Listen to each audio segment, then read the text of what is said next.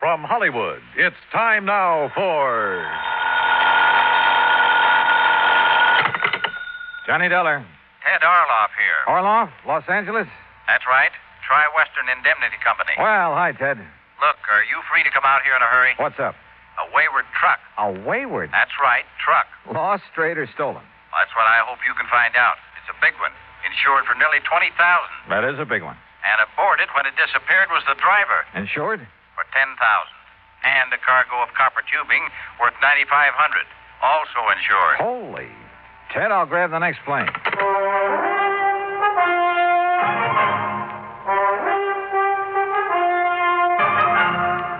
Bob Bailey in the exciting adventures of the man with the action-packed expense account. America's fabulous freelance insurance investigator. Yours truly, Johnny Dollar.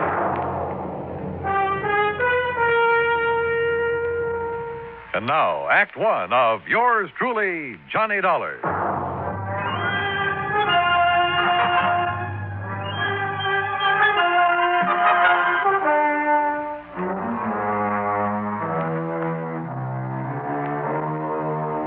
Expense account submitted by Special Investigator Johnny Dollar to the Tri-Western Indemnity Company, Los Angeles office. The following is an account of expenses incurred during my investigation of the Wayward truck matter.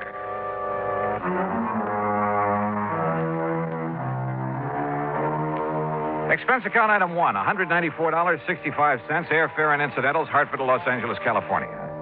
When my plane set down at the International Airport shortly after 9 a.m., Ted Orloff was waiting for me. He led me on out to the parking lot. Here we are, Johnny. This car right here. All right. Go on, hop in.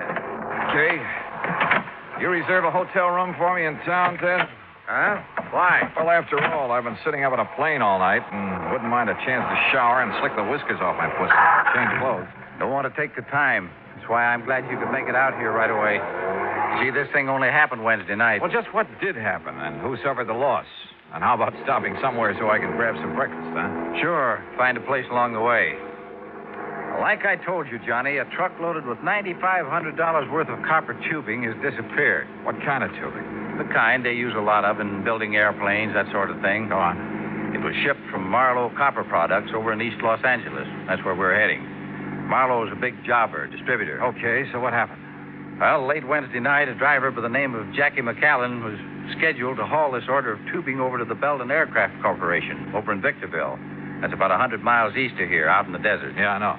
So? Well, the truckers usually drive that route at night, not only because of lighter traffic, but to avoid the heat during the daytime. Brother, you can say that again. Yeah. Well, anyhow, right after midnight Wednesday, 12:05 to be exact, Jackie signed out of the Marlowe warehouse with his load of copper tubing. Yesterday morning, Friday, Belden Aircraft was screaming for it, wanting to know why it hadn't been delivered as promised. Just disappeared? Just disappeared. Hijacked, obviously. And the driver? Any word of him? Nothing. Well, what kind of a market is there for stuff like that out here? Plenty of market for it. Not only because it's expensive, but it's hard to get, too. Especially for some of the new little companies that have sprung up around Palmdale and Lancaster, out that way. Yeah, didn't Lockheed just build a plant out there? Lockheed, Belden, a lot of the big ones. And they subcontract work to the little boys. That's why nearly $10,000 worth of copper tubing would be worth its weight in gold to those little plants. Well, then it's a wonder there isn't more of this kind of hijacking, if that's what it is. What do you know about the driver of that truck? Jackie McAllen is as honest as the day is long. Yeah, who says? His employer, and he should know. Jackie's been driving for Marlowe Copper Products for years. They trust that boy with a load of pure gold. Yeah. What's that mean? Yeah. Man might have some trouble selling off a load of pure gold. Huh? But if what you say is true about the demand for copper tubing in this area...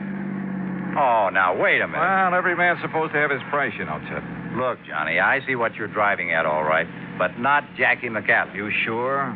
$10,000 is a lot of money. Wouldn't be worth $10,000 sold undercover.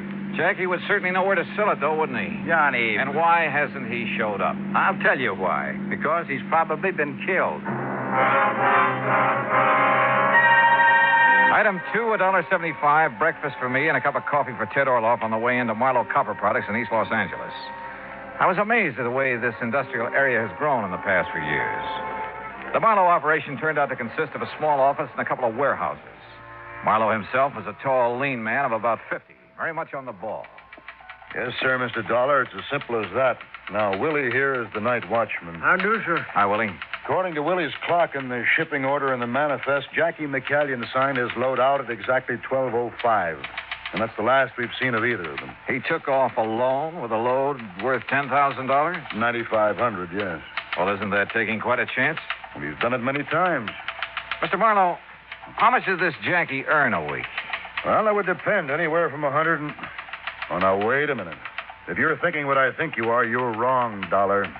You're dead wrong. Just as I said, Johnny. Sure, why, I'd trust Jackie with my own life. And believe me, whoever's done him in, well, he's going to have to deal with me. I'll see him hang. Well, what makes you so sure he's been done in? Well, it's the only thing that could have happened to make him give up a shipment of goods. A hijacker'd have to kill him. And whoever did this to Jackie... Tell me, do you think there's any possibility of his having been approached beforehand by hijackers? Perhaps threatened into turning the shipment over to them? No, not a chance. He would have told me of anything like that immediately. If he had time, maybe. Who's working on the case now, Mr. Marlowe? The L.A. Police Department and the Sheriff's Department of every county in Southern California. Are all your trucks like those two I see out the window there? Jackie's was. We got 4 of those big singles. Did have. Now it's 3. And 3 big tractor-trailer rigs. Mm-hmm. A truck like one of those is a pretty big hunk of stuff to just disappear. Willie, Yes, sir. were you on duty Wednesday? Yes, sir, I was. Did you notice anything unusual about Jackie that night? Why, no, sir. Not that I noticed. He came to pick up his truck alone, huh? I didn't see nobody else with him. Well, did he look worried, anything like that? Well, not that I could see, no, sir. And he didn't say anything that might have indicated things weren't as they should be. Not that I heard, no, sir. Just exactly what did he do? What the driver always does, come in, signed up the manifest, putting down the time, and then drove off with his truck like always. Nothing unusual at all. Not that I saw, no, sir. Mr. Marlowe, where did Jackie live? Somewhere over on West 3rd Street. He lived alone. Naturally, the police looked for him there first thing. May I have that address, please? I'll have my secretary get it for you. You all through with me, boss? Yes, Willie, if you're going to work tonight, you better get some sleep. Go ahead. Yes, sir, thank you. And believe me, nothing's going to happen to anything this time. If I were you, Mr. Marlowe, I think I'd have more than that for a night watchman in a place like this. Just what were you thinking of, Mr. Dollar? Jackie's address, I mean. Look, if the police and sheriff's offices haven't been able to turn up anything, well, in spite of what you said, there's always the possibility of collusion in a case like this. Between Jackie and whoever stole that truck? Oh, no, sir. There's always the possibility, voluntary or otherwise, if Jackie was in with the hijackers, even against his will. I wouldn't believe it. But it's a possibility, whether you want to believe it or not. For one thing, how would the hijackers know when and how the shipment was to be made? From any one of a number of sources. The man who supervised the loading here, for instance. Who? Red Kingsley, or almost anybody in the place, or just as easily anyone over at Belton Aviation in Victorville. Belden would know exact time of departure from this warehouse? Well, no. Close timing in a hijack operation is usually pretty important. But they knew the stuff was due at their plant early Friday morning. They've been hollering for it ever since. I'll lay my money on the tip-off coming from this end. Now, has the route between here and Victorville been thoroughly gone over? By the police. And they found no sign of either the truck or this fellow Jackie? That's right. The truck, of course, could be disguised, new coat of paint, that sort of thing, often done. But no body, alive or otherwise? No. So how do you plan to proceed? Well, if Jackie was forced to participate... And I'm sure he wasn't. Then I don't know. Let me have that address, huh?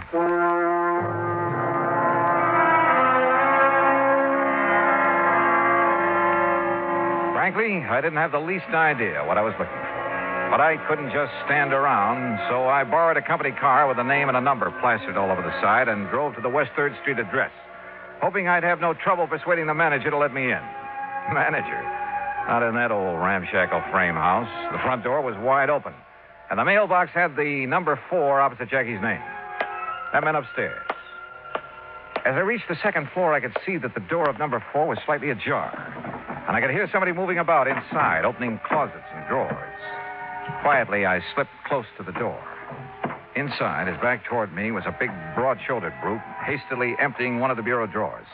He was dressed in dirty work pants and wore a heavy, tattered blue sweater. Hey, what? Maybe you better let me ask the questions, huh? Oh, yeah? Now, look, What are buddy. you doing here? What are you putting into those handbags? None of your business. Now, you get out of here. Not until I find out what you're up to. I said get out. Didn't you hear me? Oh, take it easy. Oh, yeah? You want to play that way, huh? That's right. Brother, that was a big mistake. Oh, you asked for it. Oh, no, you don't. All right. Now, start talking. What were you doing here in Jackie's room? What was I doing here? Hey, look. Who do you think you are, the law or something, barging in here like this? That's right. Who are you? I said, who are you? I'm Dick McCallion. What? That's right. Jackie McCallion.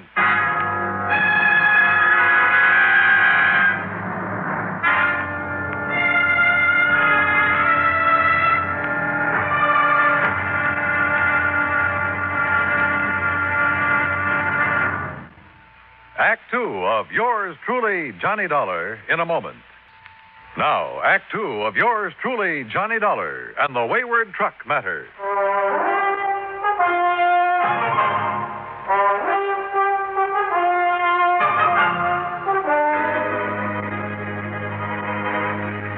Missing.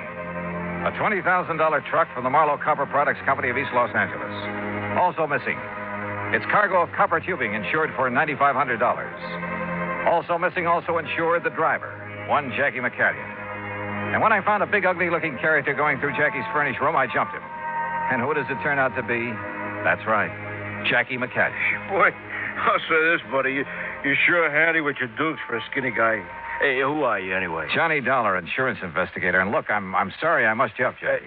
Insurance what? Well, I came here to find out what happened to you and that truckload of copper tubing that never got to Belden Aviation over in Victorville. What are you talking about? Of course it didn't. Of course not. Well, why? Because the shipment was called off, that's why. What? Well, sure. It was supposed to go out Wednesday night, right after midnight. And it did.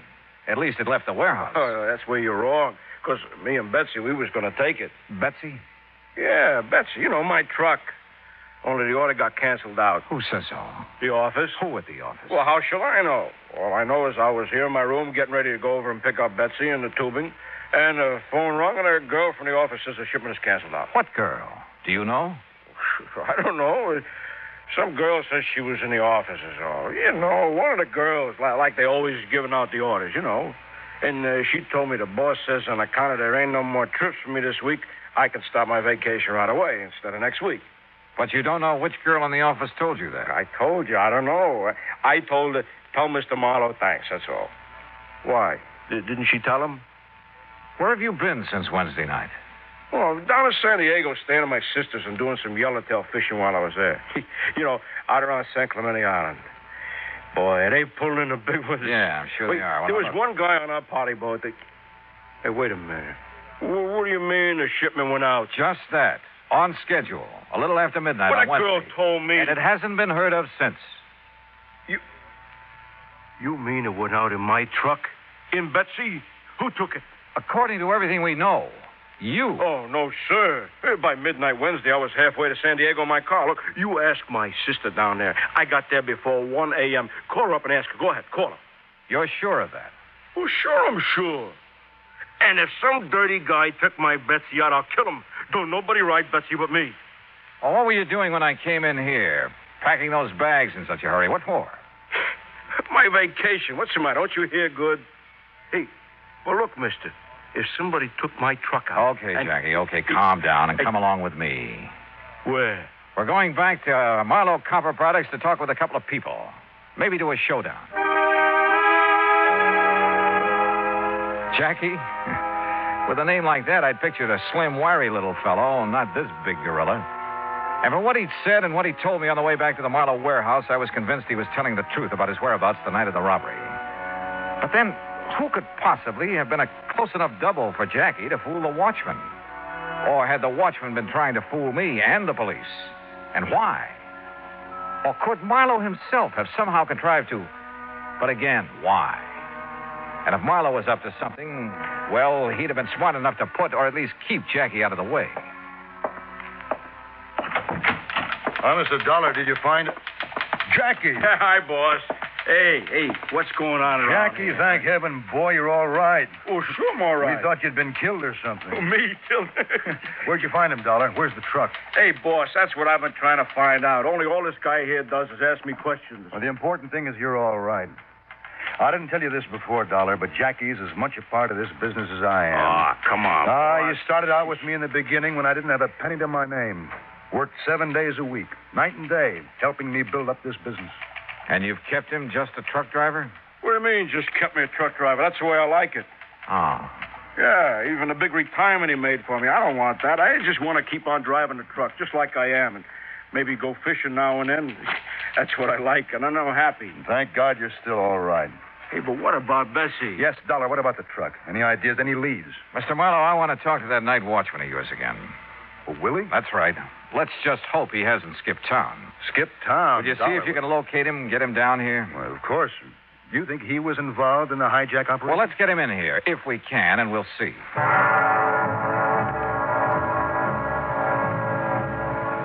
Something had just come back to me. Something pretty damning insofar as Willie was concerned. It was the way he had answered my questions when I talked to him before. Was there anything unusual about Jackie when he came to pick up the truck? Well, not that he noticed, he said. Had Jackie picked up the truck alone? Well, he hadn't seen anybody with him. What had Jackie said? He hadn't heard anything. Not one really positive answer in the lot. Or to the other questions I'd asked him. Much to my surprise, Marlowe's phone call brought assurances from Willie that he'd come over to the plant right away. And I told him I'd get somebody else to fill in for him tonight because of the sleep he's having to miss. Yeah, well, tell me this. Yeah. Do your watchmen carry a time clock? That's right. There are punch key boxes located in a dozen or so spots all over the warehouse and one in this office. They register on a paper dial on the time clock, Yeah, sir. that's right. That way there's a record of what time he reaches every station on his nightly round. Would you get me that record for Wednesday night, please? Well, of course. And while you're at it, I'd like a copy of the shipping order and the manifest for that truckload of copper tubing. I'll have my secretary get them for you. By the time his secretary dug the punch clock record out of the files, old Willie arrived, looking somewhat the worse from lack of sleep, but apparently willing to cooperate in any way he could. I took him out to the watchman's booth, which was just inside the warehouse gate. Yes, sir, Mr. Dollar. This here's my own private office every night. And this is where you were when Jackie McCanyon came to pick up his truck Wednesday night, huh? Well, now, where else would I be? Well, now, that answer is just as definite as the ones you gave me before, Willie, and it won't do. Why? I asked you if Jackie said anything that night that might have made you suspicious. And I told you, not that I heard, no, sir. Well, did you talk with him at all? Well, no reason to. There were just the two of you here in the middle of the night. Yes, sir. And you didn't even say hi to each other? Well, no reason. Driver comes around to pick up a shipment. All he has to do is sign up the manifest the time he leaves, and... You knew what time he was to be here, didn't you? Sure. Yes, sir. It was right on the shipping order. But you didn't see him. You didn't see him pick up the shipping order or sign the manifest or drive out of here with his truck. Knowing he was coming, you left the gate open for him. Or knowing somebody was coming. That's against the rules, mister, leaving the gate... You weren't here when that truck went out. I didn't say that. No. So far, you haven't said anything. You've just given a lot of evasive answers to all my questions. All right. Now, if you were here, you were partner to the hijacking operation. No, sir. You'd have had to be. Because Jackie McCanyon didn't pick up his truck that night, as you'd have us believe. If you were here at the gate, that is. And that's something we'll find out right now. Here. Say, that's out of my time clock. That's right. And it's dated the night of May 22nd and 23rd. That's the night... Yes. Now, where's Station 1? Why, that's right there on the gate there. And that's the key I use to punch my time clock. Every single night, right on schedule. And I don't know what you're getting at, young fella. All right. Just listen to me and answer my questions. Station number 1 was punched at 11:41. If that's what it says, that's what it was. Now, where's number 2? Well? Look, I don't like the way... Where is number 2? It's the big double doors back in the warehouse on the right. But now you look here. 11:47. You must walk pretty slowly. Well, of course I do. I look around. I make sure that everything's all right. Okay. Now, where's number 5? Come on, number 5. On the back gate, way around the other side of the warehouse. Yeah. A good quarter of a mile from here. And according to this time clock record, that's where you were at exactly 12:04 that night. And, brother, I'd like to see you do a quarter of a mile around these buildings in less than a minute to get back here at exactly 12:05 when you claim Jackie signed out that truck. Well? You're right, Mr. Dollar. Yeah? Which way am I right? I wasn't here. I left the gate open for him, like I often done when I wouldn't be right there for a night shipment. Like you often did. Don't you see? Nothing like this ever happened before. And when I seen his name on the manifest, I knowed that You weren't here when the truck went out, so you don't know a thing. I mean, I thought Jackie took it because I left the catch on the main gate so it looked like it was locked. You ever done that before? Well, not for Jackie. He was always too close to the boss. He and the boss. Yeah, I know all about that. But I have for the other boys. Yeah. Yeah, you've left this whole place wide open for anybody who wanted to come in and take anything he could lay his hands on. And this time it was a $20,000 truck with a $10,000 cargo. Willie, you're in trouble. Plenty. I questioned him further and got nothing more than a few tears and a plea for mercy, and then I turned him over to Marlowe. Willie was his problem now. But my own was still far from solved. I wasn't any closer to the missing truck and its cargo than I'd been when I arrived. Expense account item 3, $220, lunch for Jackie McCallion and myself at a lunchroom around the corner. We were on our second cup of coffee. Your boy, that was a good donut. Oh, sir, Mr. Dollar. And the more I think about it, the more I say that outside of them pretty girls in that boss's office, the only ones to be sure what time that shipment was to go out was Willie and Red Kingsley. Kingsley? That's his car I used. Yeah, that's the guy. He's in charge of all the shipping. Well, how much do you know about him? Well, I don't know. After all, he's kind of over me. I thought your only real boss was Mr. Marlowe. Well, he is. You just bet he is. And he's the best friend I ever had, too. But if I don't keep my place around the plant, keep subordinating to the guys that are foreman and stuff, what do you think would happen to the morale around the plant? Well, tell me about Red anyway. Dollar, Mr. Dollar. Mr. Marlowe? I just got a call from the sheriff's substation in Victorville. Yes? They've picked up some of that shipment of copper tubing. You see, we put a stamp on every piece. Then whoever hijacked it is already getting rid of it. Yes, but so far nobody's admitting where they got it. It's at Air Metals Company and Stress Products Incorporated, both near Victorville. You want to check on it? Use Kingsley's car again. Right. Hey, you want me to show you the route? Okay, Mr. Marlowe. Sure, Jackie, go to it.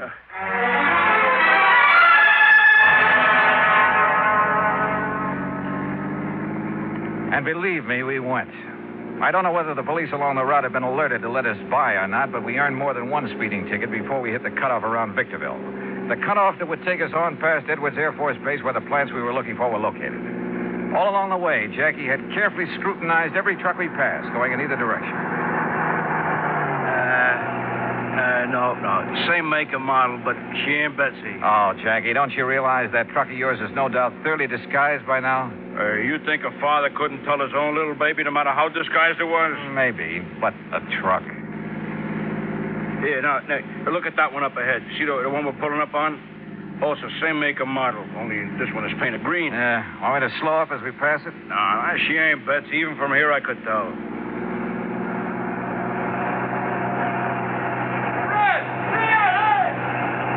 What did he say? Well, I didn't quite... Hey, wait a minute. That's Betsy. You sure? That paint job looks pretty old. That's Betsy. I know by her sound. You stop and block her off. Hey, Red. That's what he shouted. And this is Red Kingsley's car with the company name all over it. Yeah, that's why he thought we was Red when we passed him. Sure, and look, he's catching up on us. Well, he sure knows we ain't Red by now. Hey, look out. He's going to pile into us. He's going to ram us. Holy, hang on.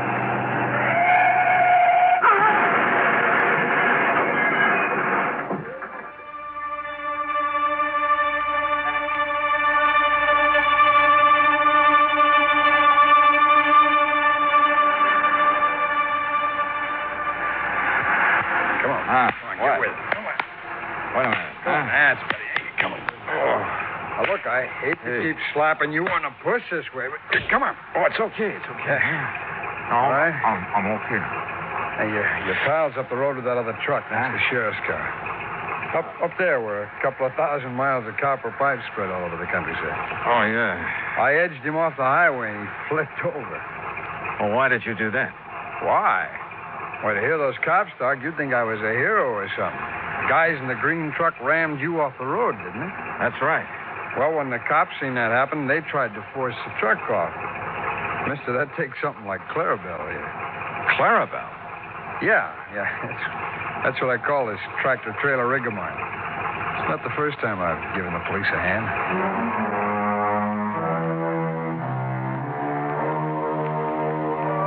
Yeah? They've given a lot of people a hand, those boys who drive the big interstate trucks and trailers. They're a pretty fine bunch to have on the road.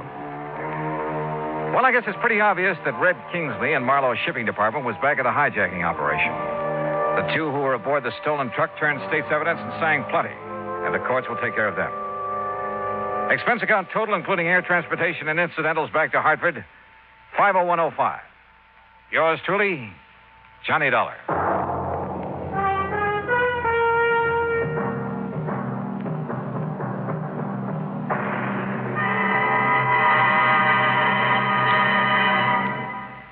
Now, here is our star to tell you about next week's story. Next week. Well, if you think a sudden case of complete amnesia is any fun, you're wrong. Because it happened to me. Join us, won't you? Yours truly, Johnny Dollar.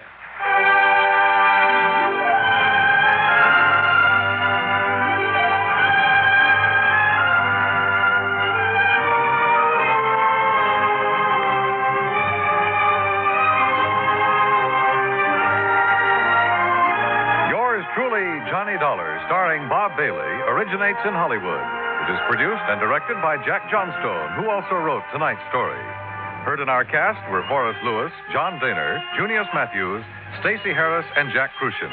Musical supervision is by Amerigo Marino.